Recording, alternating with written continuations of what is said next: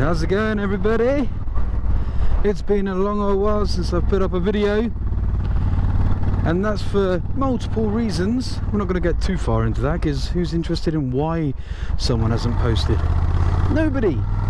I've did my full license and got myself a real bike.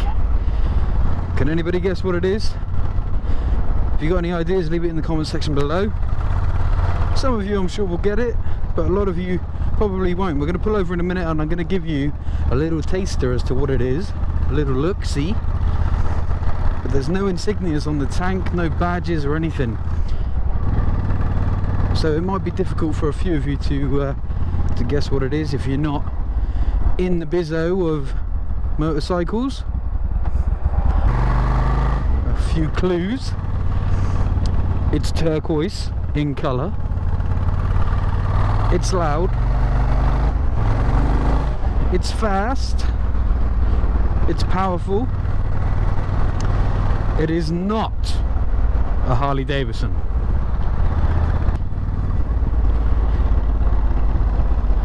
Yeah, I think that should be enough hints.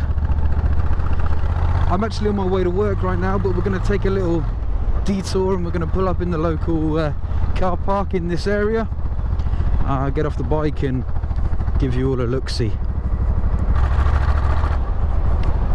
But this is just beautiful, and she handles great. We've got some work to do, and over the next few weeks I'll give you some more information about the bike, like why I chose it, what work has to be done, etc. But for now, let's just check this out. A bit cold tonight, but it is nice.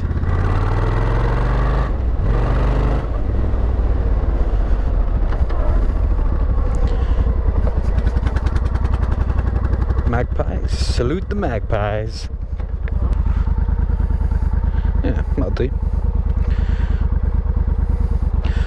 So, have any of you guessed it yet?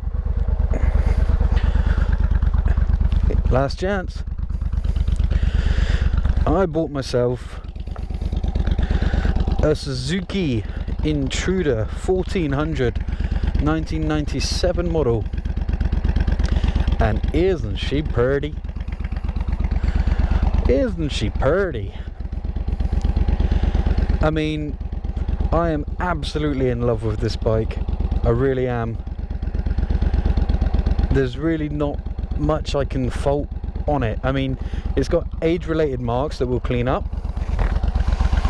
You know, we've got a bit of rust in places, nothing that can't be polished up and replaced. Cobra twin drag pipes, which sound beautiful in person. I'm hoping they sound good on film as well. But overall, I mean, look at the chrome, and these are all original. Loving the engine bar, engine guard, original grips, original handlebars. Like I said, it's an import, so it's in kilometers an hour, so the previous owners put stickers on it for miles per hour. Not sure how accurate they are. And the sissy needs cleaning up a bit, but I love the fact that it's not stock. The stock one's a square and this one's triangular, and it gives it that aggressive finish. It's awesome. We do have mufflers in the pipes, sorry, baffles in the pipes at the moment.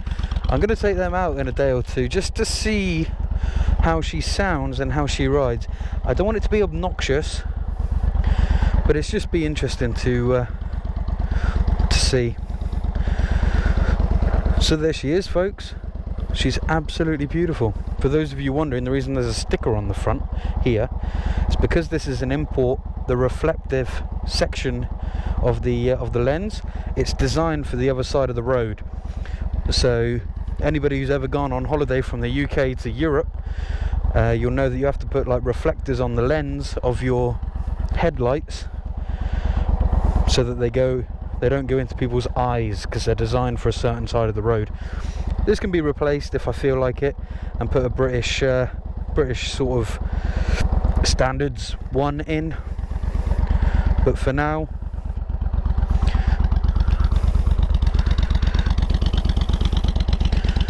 I think she's beautiful. I'm so happy to be back on the road. 1400cc, I mean, it's insane. The torque on her is amazing. Ooh. But now that our wheels are all powdered up from this horrible gravel, we're gonna have to take it slow till we put some miles on her. This is not a good car park to be riding a bike in, really. The gravel here is terrible. Done a lot of work to get her running. When I bought her, she was absolutely non-running, and what I mean by that is I couldn't even attempt to turn her over using the ignition switch because there was no battery in it.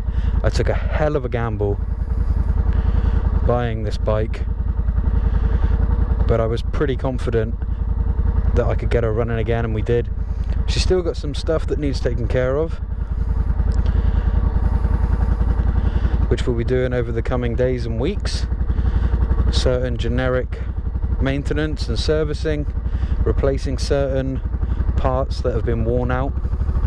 But I'm going to keep you all in the loop this time, because although there is the odd video on YouTube about Suzuki Marauders, there isn't loads. I'd like to change that.